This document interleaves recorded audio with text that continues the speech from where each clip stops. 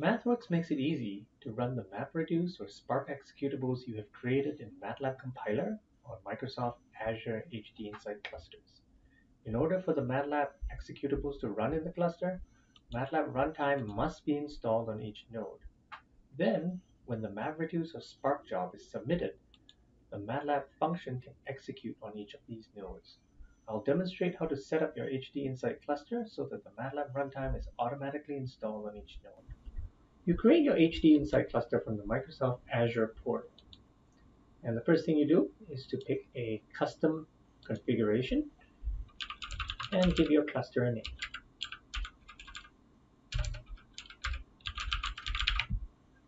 Followed by choosing a subscription type. And in this case, we want to configure our cluster as a Hadoop cluster. Then we give our cluster a password.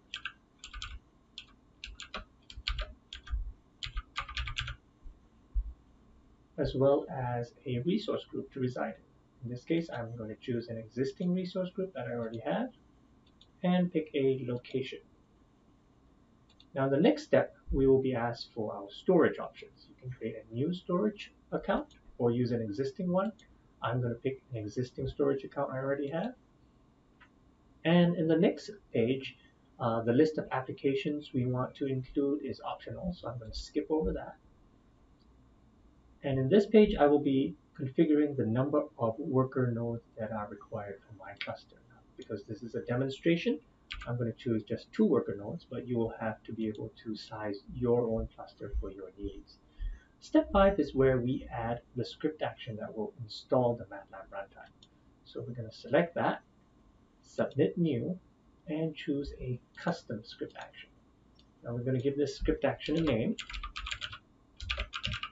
MATLAB Runtime install, as well as the path to our script, and tell it to install on both head nodes and worker nodes.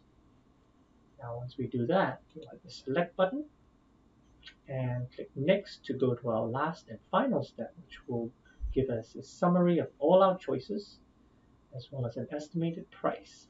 Now when I hit the create button, this is then going to provision my cluster for me. After about 20 minutes or so, your Hadoop cluster will be provisioned and ready to use. As you can see, it's provisioned for me the 2 head nodes and the 2 worker nodes. I'm also able to view metrics of my cluster through Bari, which will show me how my cluster is performing.